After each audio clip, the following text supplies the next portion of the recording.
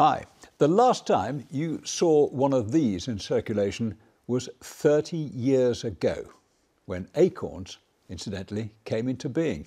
Now, I've carried this around in my wallet ever since. I know all the jokes about moths flying out every time I open it, but it's a reminder of what a quid used to look like when a quid was a quid. Well, nowadays, of course, it's just small change. But conversely, costs have enormously risen, and it now takes £10 million a year to run Acorns.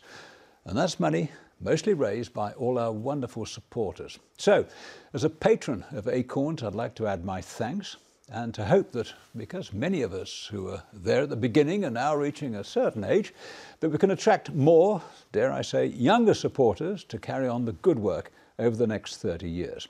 This is an opportunity to spread the word again, to inform fresh eyes and ears, and emphasise the wonderful work of this local charity. And again, to say thank you.